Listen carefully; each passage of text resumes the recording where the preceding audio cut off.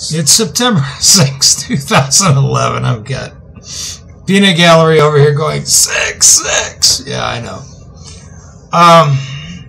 I'm not going to talk about the book today. You know, I'm not sure what I'm going to talk about here. I'm in a point here where I'm starting to realize. First of all, okay, the book is the past. I don't mind going through it. There's some interesting things that I don't mind bringing up, but that's over and done with. My days as an activist are just, well, I don't want to say they're over, but I'm not too sure where to go anymore with anything. It's not a matter of being burned out. It's more of a matter of not having a clear direction on where to go from here. I mean, a couple things, okay? First of all, Obama has sold us out. Now, a lot of you may be surprised with this. I'm really not. I was afraid this was going to happen. I still like the guy in his skill set. I like how he delivers. Definitely far more presidential than Bush was. But I don't like what he's doing because he's basically in his own DNC Chicago fashion is continuing the same agenda, if you will, as his predecessor, and that is utilizing and wheeling and dealing with the corporations for what he feels is the benefit of the people. There's a couple of things with that, though. One of the reasons for this is he may have figured we sold him out by not backing him in 2010. All I can say is I'm sorry if that's how he feels. I'm sorry if that's how the DNC feels. I, for one, couldn't vote in 2010 because I was mobile. Election day of 2010, I was between Virginia and Texas looking for a job. Okay? You know, he's got this jobs program. He's supposed to talk about it Thursday, I think. And that should have been the primary objective way back when he was first elected, and not this healthcare reform that basically funnels money into the coffers of the insurance companies. And most of us are, well, I can't speak for everybody, but I'm very skeptical on the validity of that. Will it be better than the system that was in place before? Probably a little bit better. Will it be less expensive? No. Right now, you know, you are demanding that I buy health insurance, and the last health insurance I saw that was offered through the company that I'm now working for was half a week's paycheck over the course of a month. I can't afford that. I just simply can't afford that. I can take care of keeping a roof over my head, a little bit of food. I can't even afford to gas up my vehicle on a weekly basis. And the insurance I'm forced to by state mandate pay on the vehicle, which is not a bad idea, don't get me wrong. But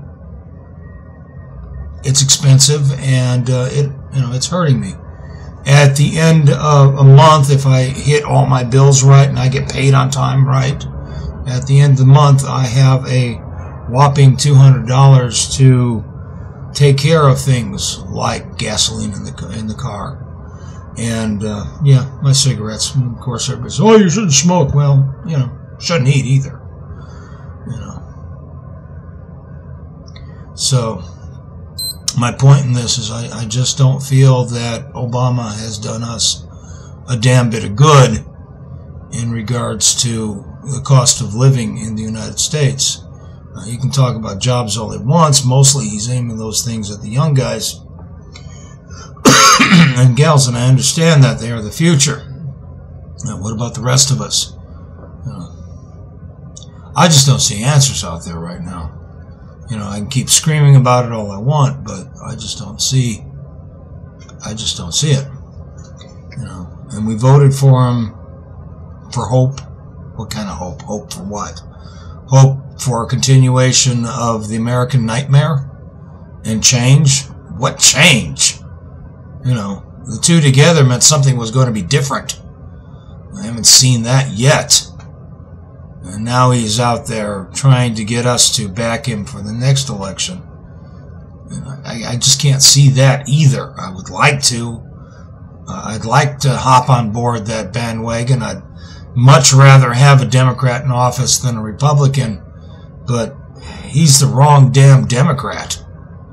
Unless he completely unless he changes what he's doing. You know, I talked to a supporter of his the other day, and he came up with this crazy-ass idea that the reason Obama's acting the way he did is because he's got some kind of death threat from the bureaucrats running the Fed. Or something. Didn't quite get a full explanation of that. A lot of subtle innuendo that he didn't quite state. You know, if that's the case, that's bullshit too. You know, I'm tired of the paranoia. I'm tired of the crap that passes for activism. The only thing going on that's worth a damn right now happens to be the September 17th Occupy Wall Street. And if you don't know anything about that, please look it up.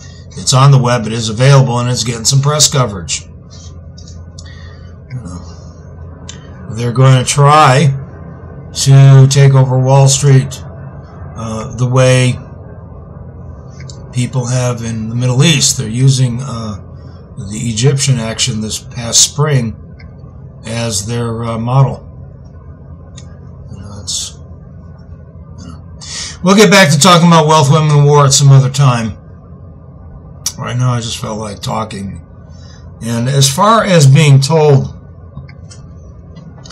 by those who are not hurting to, as we say, shut the F up, truth of the matter is I get more headaches from people that are basically in the same path that I'm on. And one of the reasons for that is they don't want to deal with what's really going on out there. They still want to believe that if they work hard, that someday they will make it. I don't see that anymore. And I'm not going to shut up. The system's rooked, you know. And it is now going against us. And it's past time, as I said in Wealth, Women, and War, to toss the tables and start again. So anyway. Well, that's it for me for tonight. Thank you for your time. I do hope you have yourself a good evening. And as always, may your God go with you. Bye-bye. It's Wednesday, September 7th, 2011. It's Cliff Potts. I had an interesting lesson in communications today. I was talking to a friend of mine I met her in Texas, and she's quite a bit younger than I am. And I realized that today's youth and I don't even speak the same language. And that's quite all right. It brought home a point that when it comes to politics and street action and the politics of activism, the best thing that I, at my age, can do is tell you guys out there, the young 20 to 30 group, go ahead and do what you need to do. At least I'll be here for what it's worth to encourage you. It's really funny. And I'm proud to see you guys out there doing your thing. I do wish you the best. Remember, September 17th, Occupy Wall Street. Keep an eye on that. I'll talk to you later. Bye-bye.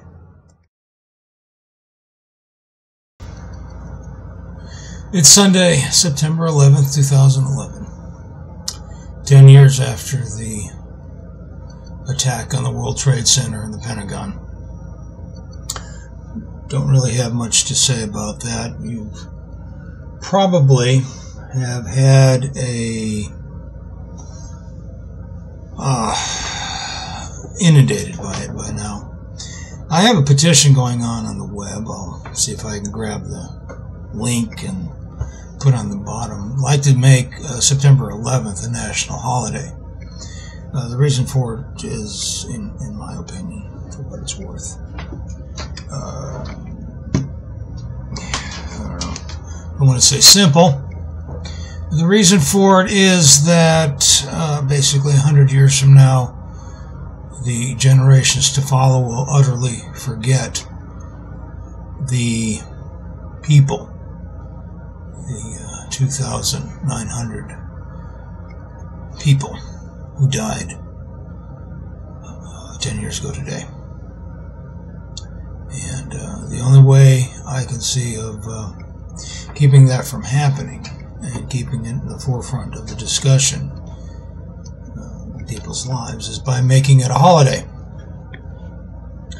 So, you can take that for what it's worth. It's a worthy cause, and it's something I'm working on. It also happens to be my ex-wife's birthday, so happy birthday.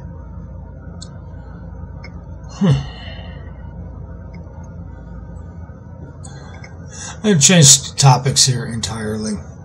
Yesterday, I took myself out for a treat. I went and saw the movie Contagion. Is it worth seeing? I would say so. On a scale of 1 to 5, usual type thing, I'd give it about a 4. The trailer for it and the advertisements for it are a little overhyped.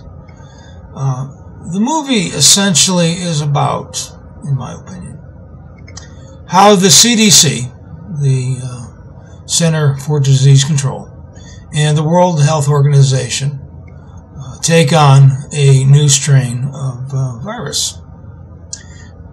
This is done in a subtle backdrop of massive and swift death from this particular strain. And it deals with the social implications in a rather, I don't know, subtle way. The movie is well done, and like I said, on a 1 to 5 scale, I'd give it a 4. But if you're looking for Armageddon, this is definitely not it. So, that's what I've been up to this weekend. That and playing computer games and resting and thinking. I know, not much to share. But remember, guys, these aren't political messages anymore. They're just blogs. You just do it on video rather than write it up. I share what's going on and my thoughts with the general population. And of course, that's boring these days, I guess. You know, if I don't post something 3 or 4 times in Facebook, I get very little viewership. And even when I do,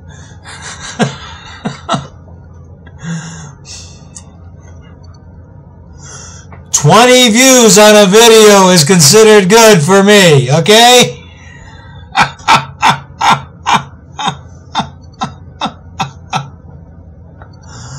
Oh, God, what a mess.